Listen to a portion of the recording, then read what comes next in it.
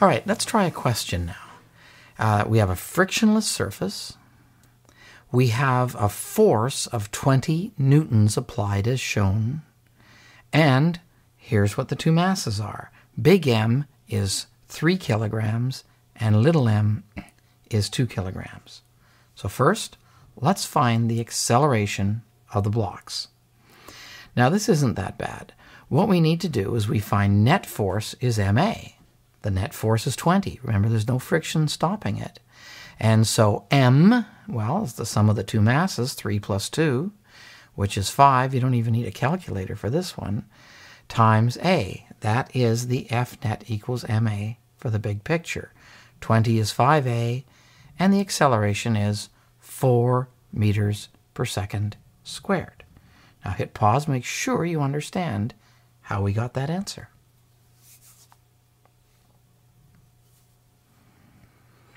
Now we want to find the magnitude of the tension in the string between the blocks.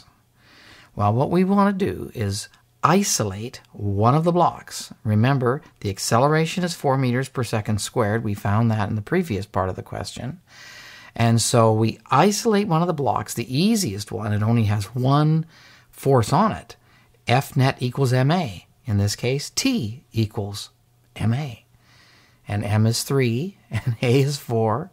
And so the tension is 12 newtons. Once again, hit pause and make sure that you understand how we arrived at 12 newtons. Now we will add friction. We'll do the same questions, but with friction. The coefficient of friction is 0.21. So what's the acceleration?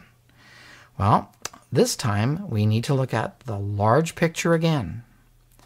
And this time we have friction opposing the 20 Newton force that wants to cause the acceleration. Let's find the frictions.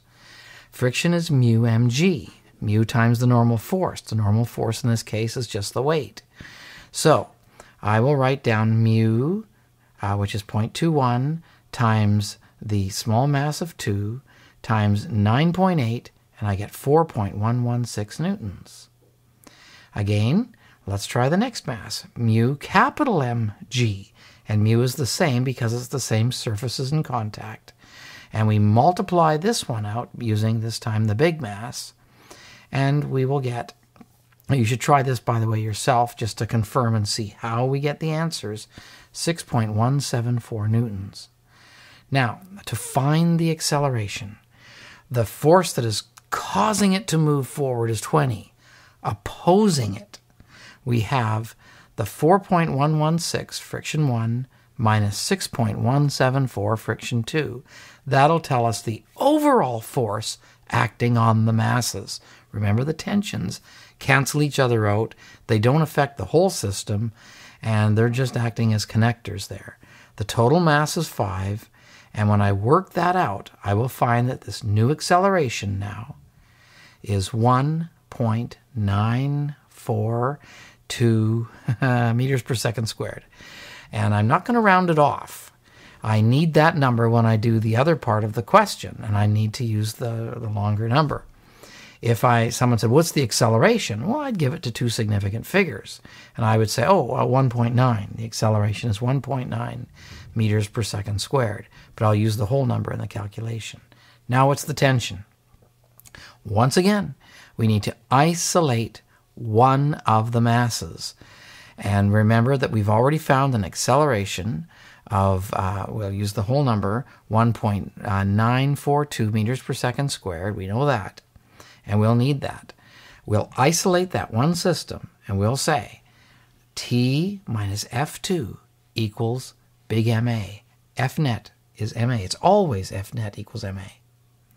And now we work it out. T minus, we already worked out what F2 is, and we write down 6.174 newtons, of course, and that equals M, only big mass M there, 3 times the acceleration, and we'll use the longer number, 1.942. When you solve, you will find that the tension equals, take your calculator and confirm this answer, 12 newtons. Make sure that you understand how we got the 12 newtons.